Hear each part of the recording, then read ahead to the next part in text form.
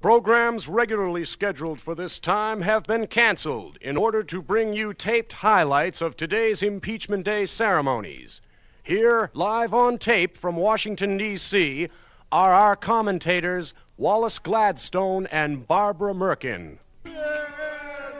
It's a perfect day for impeachment activities here in our nation's capital, where together with dozens and dozens of our fellow Americans, Barbara and I are on hand for this history-making event. What do you say, Barbara? Well, it certainly is, Wallace. The skies are gray and overcast, the trees are bare, and the birds are wheezing. Thank you, that'll be all, Barbara. And of course, there is a slight drizzle falling here on Pennsylvania Avenue, but as someone remarked earlier, a few more drips won't even be noticed in this town. Isn't that right, Barbara? Yes, Wallace, it certainly is. Okay, thank you again, Barbara. And of course, I see the Impeachment Day parade is getting underway now.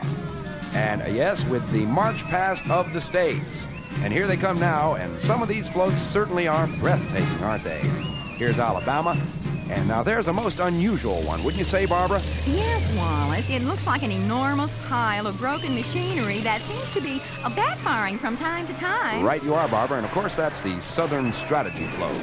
And now here comes Alaska with what looks like, well, now how would you describe it, Barbara? Well, it looks seems sort to of be like a gigantic oil sludge with, yes, I think those are dead caribou scattered around in it. Certainly one of the most expensive floats in this parade, and quite a personal tribute to Mr. Nixon. As the states continue to pass by and review, I notice that Massachusetts seems to be, well, it seems to be out of step. No, Wallace. I think if you look closely, you'll see that all the other states are out of step. Massachusetts seems to be marching to a different drummer. Okay, very clever, Barb.